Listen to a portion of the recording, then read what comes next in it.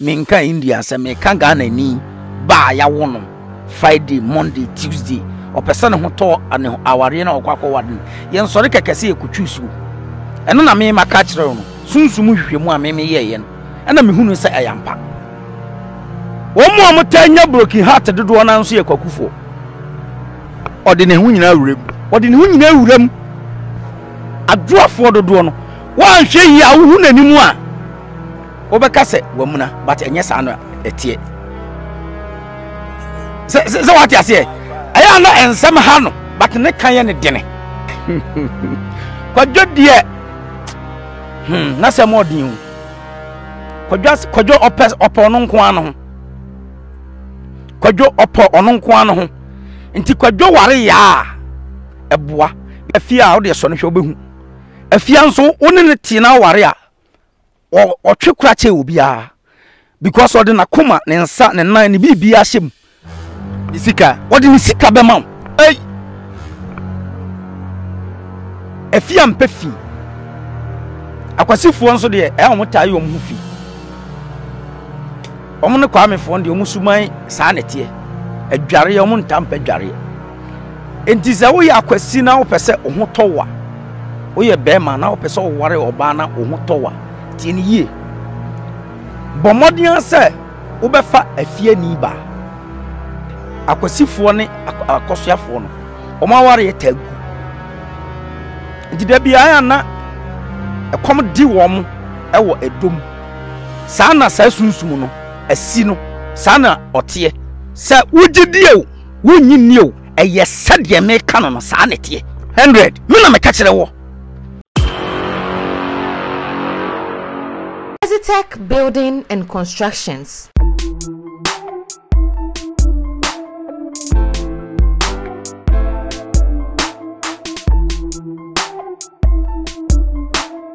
For your building construction and architecture designs, please contact Tech Building and Constructions on 0243 987 117 or 0204 510 800 or send them an email to graymarking@gmail.com. Tech Building and Constructions, your #1 construction firm. Ya transibiem yetiabe ase na ene de eba behwe no megidi se dodo na be pese omubetie ma na kusi na de di kan obi wo ho a ye wo ne dwoada wo ye wo dwoada wo ye oba no da ben na ye wo obi a oye be ma ware na efa enti ye be ye maths ewo sanchechre we mu mathematics kese pa ene ye be from spiritual point of view mene Titi Difou ena eba be din komo no Titi Difou wo din a ye de to na nkasa na ne je sikapa na na je mensa o sa na eje no na nemna ne ye sikapa no ai eje ne mara ne ni sikapa eje sikapa metimi afro na ne je sikapa metimi afro me na ne je mensa se mensa ne yem papa din ena eje ne ye fie din nti eje ne de obi a obi we fie. Okay, mama mbusa quick question we na fe yen rem ya wo ne ya tu din ebia din a ye de to wo ye Kwesi nyaako but o papa no mudin e de mensa Kwesi mensa no ene Kwesi nyaako no de wen na emu edu eda wo so pa eno ye fie din no e fie din na o papa beto ye no so what you say fan say nyaako no ye fie din a eno na tumi ni wum eno ni jawum question tie ne biem ma wo me ba me say nim Ghana obi enim sintim Korea na me ba no me de na to ebia me wofa bi ya frɛ no opoku akra nso de kwame enti school mu de ya be frɛ no kwame sintim Korea but edin a me de ato no ye me wofa poku enti kwame poku now kwame poku no ene kwame sintim Korea ne no eye ne surname tie no automatic ye de eto no no de wani kura kura ne pa ne papa de no ene kura no onsi ye wo ejadin ene ye wo efiedin se me ka se fiedin a abusua bi ho a te se me de na me ka no eje da fie ho nyina se no na ye efie di na ye fie di no but eja papa no ona ebo wo ho ban ode ni sunsum ebo ho ban nti sesi akra no sa asem si fie a ye ma oba ne kotete na nkra ne wo nchen na wo papa no akofisi so what you say nti wo papa no na bo o ma no ho ban kese pa by now me no wo kasa de meka se ye janum binum ho sesi ano omudin tumi nim because yese ejafie tumi na eye nton tumi no sa tumi ni papa na nkasa di kapo no dada ana ono wa wo ne ma nti se ejana po ne ma na ejana po tunsum na enkwara no de se no mo yenchene kra na oma yiram sa wati ase eti wonam a wa sa akokwa woni hwe sofo no akroma betimi acho at any time bia sa unim sa akroma bi wo ho a obetimi akosi akroma beche otimi kosi baabi wiem baabi na waye sei na ohwe down akokwa ba omen ne maame ana akokwa ba omen baabi a enkokọ no wo nti ohwe mu ahwe de wate ne ho no pa sa wate ase nti na abrofo yije mu no sa akora ne enya 18 years ana chese ho no wanyini but ye no ye yankasa no en memma no ye nyini sunsum nyini ye nyini honam ani nyini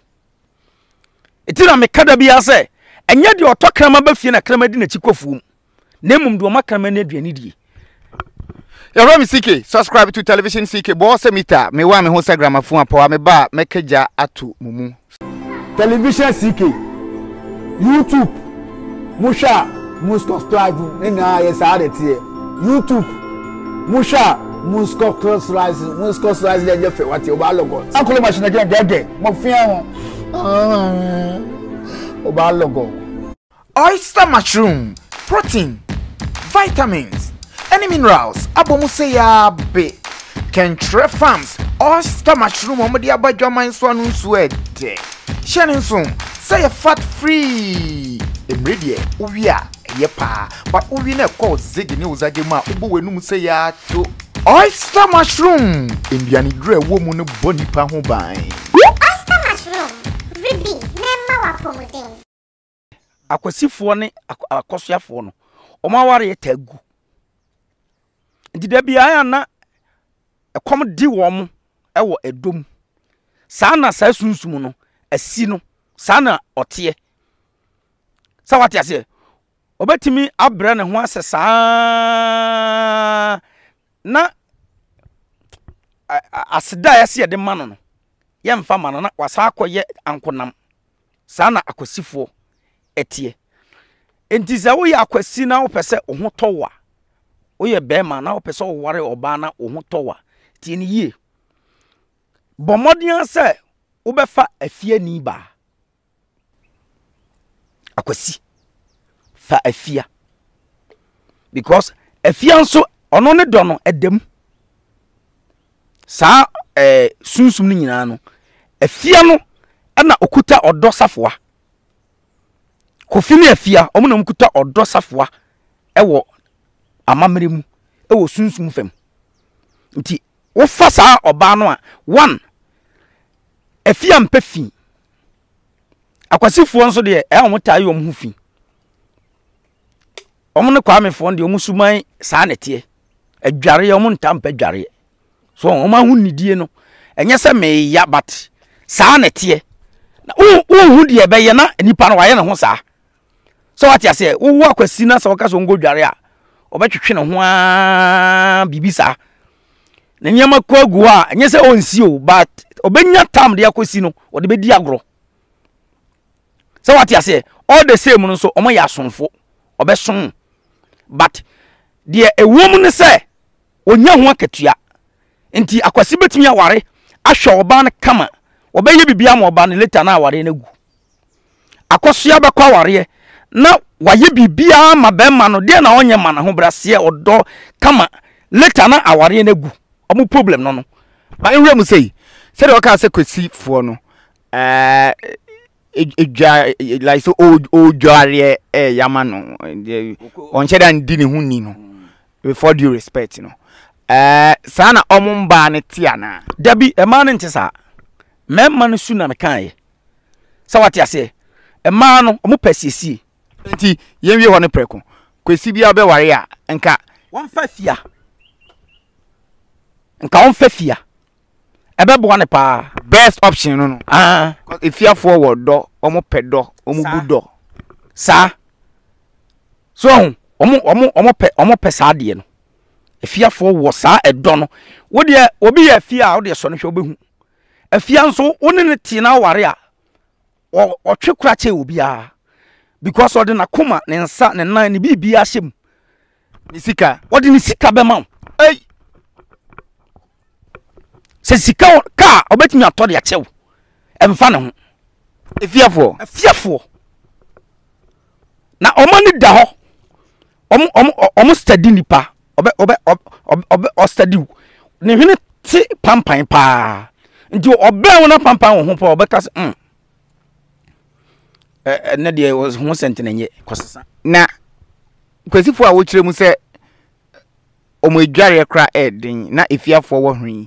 ebe ye ni sentina on se balance ono be kire o se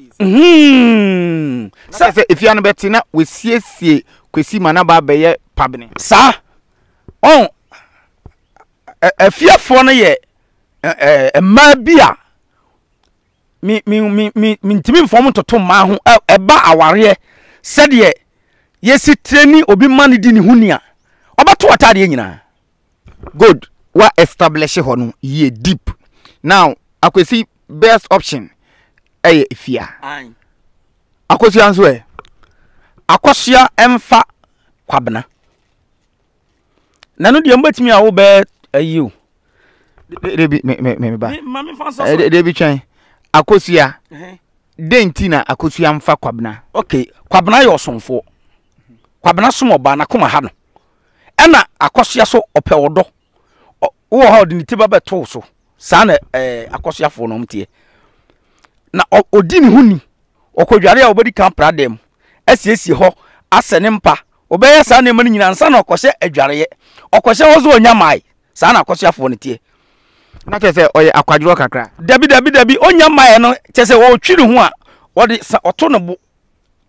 asra kwa na osra obenya tam enya akwadwo tese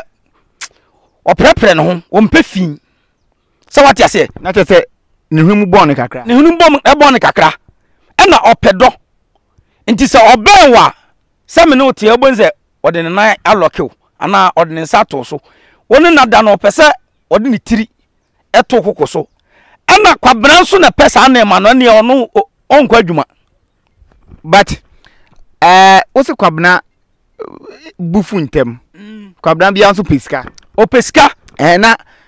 ebia oji quick fast na wako ewie na afi na Kwesua de niti ebeto ne so ene denden opentem akoba bi ne enkoye ebufuo mba eba edo kwan so a onzo opade no so hu ono no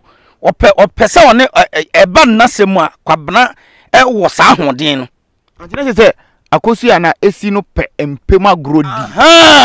o mani gi sa de no pe ongi na ho me sa dabi o mani 15 obetimaje a whole day cry say bia weekend bia mo kodi time wo baby and like from anopa to enyumre se wonnim na se wo ye be ma na wo yire na wakofa akosum pra obama obi ahu because ono no obese ono ne nante abonten na ukura ne nsa na sa na ema no sa na Kwesua no ope no ene na che se Kwesua de wo ye be ma na ope odo pa ono na ese okone Kwesua ono ne do no ope ne public sa wati ase obama obi ahu obetima ka kira ne namfofo hwe asemasi de wo gina ne naso sese on opesa nkomodie no opesa nkomo no de wo se mebo a wo hia Kwesua bi ahyeda kampamu asem ne sa agoro no na hwe obesere sa obi anu osere na ni agye no oma ne kra na ni agye sa na Kwesua fo ma no omu live omu life Akosua so best option ye kwabna. Won fa kwabna. Yambra enim kakra. Kojo. Hey. Kojo die. Na se modin. Kojo opo no nko ano. Kojo opo ono nko ano. Nti kojo ware ya. Eboa. Nti na se kojo die ya. Won fa ya.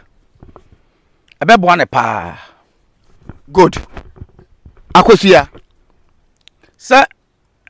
akosua de na makan. Ana meboa se maka akosua ne kwabena. Okay, akosua ne ye kwabena aka adwoa. Okay. Hey, adwoa kose. Kojo ni adwoa kose. Nti adwoa de ompe kwame. Adwoa nso te se kojo. Dabi. Adwoa ye din ana emema ni nyina obi abetumi aware adwoa. Ene adwoa ye hot cake. Sa yakasa respecta e wa adwoa ho. Yesi ejuda eba no jo ono ojo dada. Enti se unya hu se adwoa ba hya ase yakasa na kise be ma media wonani. Ana nya ba ko pe ebe won ba miensa. Nti sa adwoa bia obonsa nani eden no de mema de na fam nti na ma nani ayede na wonte sa. Anase sunsum bi asesa na kwan. Edna free bad, edna free good. Edna ko bad na o atisa. Naturally the adwoa bia hojo. Adwo Ghana sasu wesu ye wo adwoa bia to so a ye frɛ no badwo. Ojo. Sana ni subante wo ye bokɔ. Ne ye kase omuade a on kasa enti oma ware no. Eye titirifo na ware wom. Adwoafo no omo padwuma se tete hono nananom se so omo kwa Kwesi de ni wi a edwoda no omo di asem edwoda na omo sinkonwa na omo ensiesie adwoa ebetimi di asem ahye ni mu bosome na onkan na ono sere kama nso na ehye ni mu zawati ase ti ada obewu sa adwoa kasa no na chese wan hwe obewu na sa adwoa timti aware ase ye honhon sa na wabodam oh sa adwoa timti aware ase eye na sa adwoa na betimi ni kurumfum so ache ne sa na ni kura ko wo ba miensa na wonkan na wote ho adwoa na timi ye sa ya fe ne badwo nti sa adwoa da ne de oni size obia betimi aware adwoa ewo yesi obi obuade ojo adwoa nso se na otie obuabusua obunipa sa wate ase ba adwoa fo dodo no wan hwa wusia na obeka se wamuna dabi omunan adwoa bia wan hwa dodo no ma menka se adwoa fo dodo no wan hwa yi a wu nanimu a obeka se wamuna but enye sa no etie se wate ase aya na ensem ha no but ne kan ye ne dene na kwadwofo no so te sa kwadwo nso so ne te ho a ensem ha no ba ne kan ye ne den kwadwo betimi atwa asamato so wase me na ohwe wanim na obodi tiri kontimi nkasam kro se wate ase eya ne ya onkasa na akopa ba bia tena bada ni bubefu abaye obone no bibia ntime nyew good enti adwoa de ogyina ho mo bia sa yenreme abena fo omo ye hye papa ko pa anki chief brema wai exclusive interview ni na ekoto ene Titi Difou mu yefi akosua Kwesi yaba Kojo adwoa ene ye kwabna ekum na yahwe de eno nso ekekako enti yenreme abena padwuma but abena fo no enam say omo da na eye ekonda nti no eya omo abrabon omo aware no omo bre omo di akon aware mu abena aware ntanwu but omo enije ni enije no ye kakra bi okwaware a eya na opese ono ade no se wate ase abena na wo be ware no wo ne te ontimi misa wade nti wo ba uza wafa pia wata asoa na okwa koton abena fo no da bi opese ono ankasa wode ne nsa bibi ade bisa wo ne nchen eye den se ono busa ni kunkura obusa na de ne di aha ba kofifuo ye nkrofo o mu nso mutua naturally ubusa baby jiwe koye shopping baby jiwe ampesie ni edidi den okona oba odi bibi bebrew enti obi nso a ontimi misade no wode mana na nani ayeden age enti se abena aware kofia eboa no wow kwabena na machire no so onware akosoya because reason is kwabena pe impaso agropa ena akosoya nso pe ena kwabena no osum oba sa wati ase ena akosoya nso na ware nta nyina awa Ghana sase we so na me de minimo sa wati ase nti bo nse okwa aware no akosoya bi aware agube se 4 times akwasi bi so aware agube 3 times still wonya kunu still wonya yere good Kweku me da ase kwaku fo nso so se na omo nso te se kwaku ware ama wuntimi nkodi omo ntama ware sem da aden ama yo bi a any moment bia no wo ye leader e wo sikasem sa Saturday mbonfo no omo tanya sikapa o de opa check Ghana obo nse sikafo na wo Ghana ha no dodo na aye kwame fo na amafo no soso no o de nsa so bibie mu a eyeye ade ma no ana wo ye baby asika wo no oben na sa amma na abetima ma na de o se suafa bi kan ma me ofisa ye ne dia so what you say by kwaku soso no se waware a osom oba no omo amutanya broken heart dodo na nso ye kwakufo ode ne hu nyina awuram okay yaba back biem nkomotitiriwa ye ba bedi eya inchreche bia o hyase na Ghana fo wiase nyina ehuri asomu kuam a omopemu enchiremu ye na ye fan from this angle yedi kan ye wo bi Monday no ye be ma daben ba ene yese oware no somuna mayen background kakra na fat yetisim mechia ahwefo ene abusuafo nyina days no start kwasiada wo ye nananom hihye mu no kwasiada na ehyase timame starting say said de akwasifo said omo so aware tie na kwakufo no omo ya animunyamfo like aya omo so wa opa ya check kwakufo no omo so omo ya brane omo so mema no ya ka mema omo kote so a kwakufo so number 1 kwame fo ndie de ana wa na chia ba kwakufo de ndie emodu usomu autu se kwaku we de wo bema no gina ho no na amanso so no ono so opodo na osa peska na kwaku so ware no a obetuma ka se enya adwuma de obenya bia ewo udim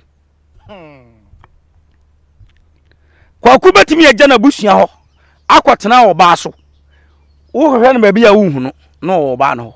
o ti Kweku efini ge ho a edin wo je obetu oduro kwaku ge ni mpeni kra still oko no di na chi oba no timi kasa komese mpe obiem was e wa ene anyamia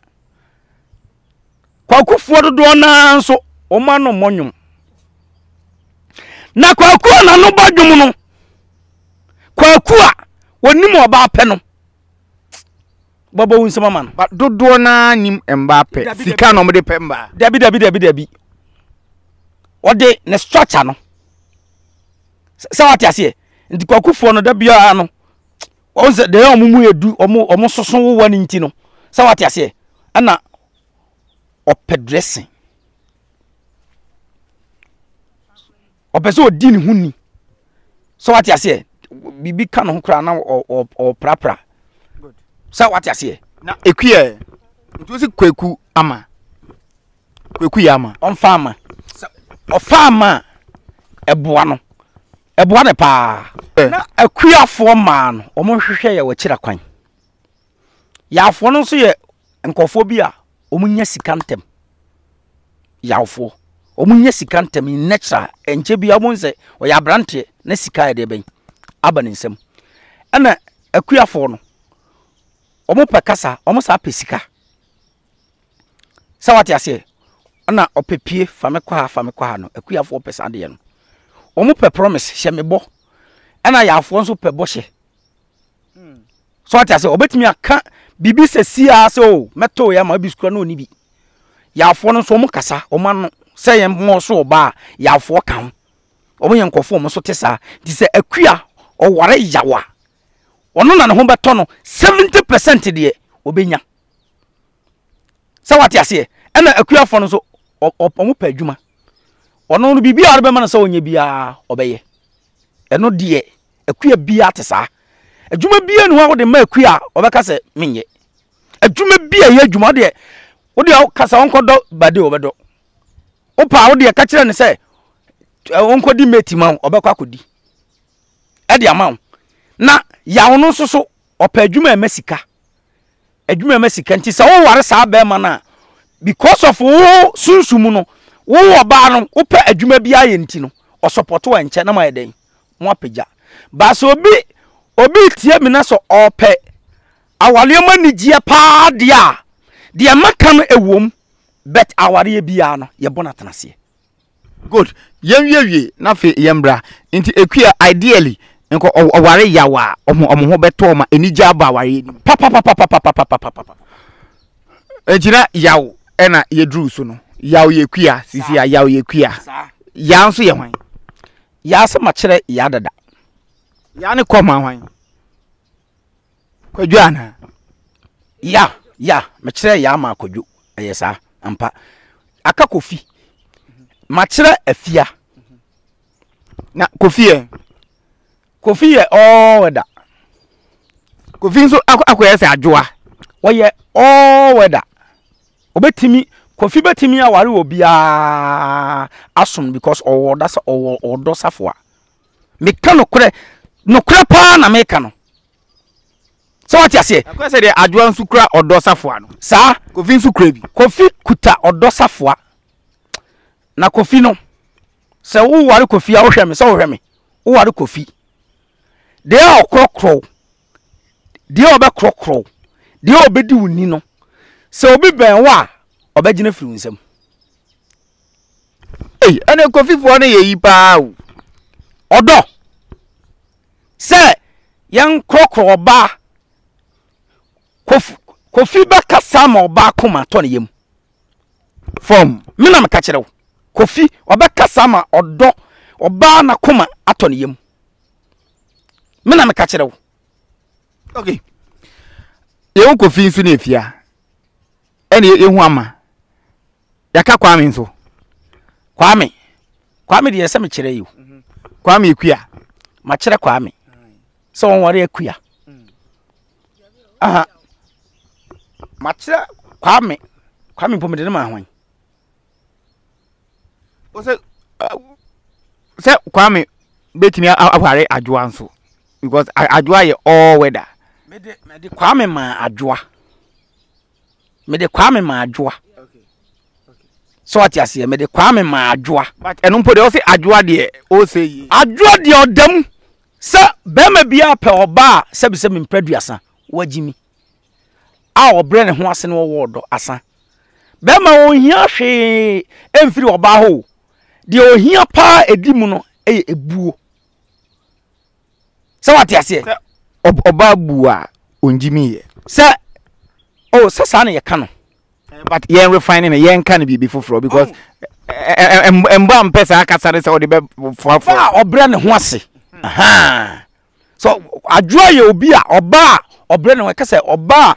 oto ne bo ase se be ma kasa se obusa ne se oh ade o yenye ne se a wabaka se de obeka no oh se oni be ma no bibia o de bibia emema so pesa ade no wa yesei good na wacheche mu breakdowns aba bigidi so obi o hwe ye bia no ehu de ekone de eba ewu mu mienu be na enhia akora wo timi se we de ebom pe enye den a ebepeja se ya fan se kwame efa ne yonko ama saware no obi a champion wase saware no obi a ya champion wase ebe sikasamo a oba no be wini be ma no mena me ka kirewo kwame a wasa wale ama oni ahoto ba kokora chese asumdwie mada okasei oba no so adwumi do na be ma no so adwumi do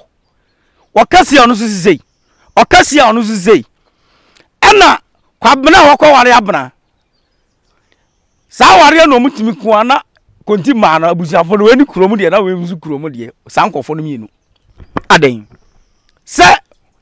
eda no eye fire to fire sa de na nkasa eye fire so what you say edwoda no okuta ensuo se adwo wale kwabena nya sikada ai ai za adentia se oba ne kra no mu odu che be ma no be benya eja na oba na konya ensuo enti ebema oba no ensuo na dumja no enti age se be ma no som oba no na oba no nya sika no wo hwew ana se usika ne ubi bia na ode ma oboba no adwuma bi abaye na enye yo age se wo te wo ho tena ba bi na oba no momu ye adwuma ti wo ntimi nkoye japade wo fie ma obi a oba na be bibia asumdwie mada adwoa ne kwabna so what you say impo se adwoa ne kwabna nam na omo ye namfo no omo fam ho asa namfo no group no nyina mutim no nyina mo ntem titi forever womba kwama na kam nyina ade we kan na we na anyo na kaka kire we na entina sisi ade akwakodu ni se adwoa a wo se odwoa obia etimi ware no kwabna nko a entimi ware kwa se die ntia me se obia betimi ware no se ono no ode ne ho enti se wo kwa ware no a negative wo mu ni se kwabna nko ade wontimi nya sika age se wo som oba no se what you say wodi ni nsuo ni bedum uja no okay de tosu biem kwabna fo no mta pe driving pa na no me kan ho asem obukuta fire element nti se obi de kwabna na otwika enche na wanya sika ena kanso eja na de ko ensuo wo kan bata kakra bi bete se wo ware adwo se wo maka bia besom bia asem ba ho ka bia obesom bia asem ba ho nti se ebere bidu na se kutaka na asem ma na se adwo na atoka na ye ne dia na wo yusu bi ende wo ni problem obetimi aye saade a asem bia ne ho huhum nkomo pa no se unim se ye wo obi wo a oni sika ni kunu na wo sika ana watoka ase bibire otimi fa bi pie boni bia anim ana ye wo oba bi so wo nyame ahira no ana ni kunu eni bi but be man timi fa ka no e de ko ba bia nti age se wo kwabra no ye saade no anya saade a emfada se afia e wale kwabna ahoto wonya bida otimi no maduro aden ose aden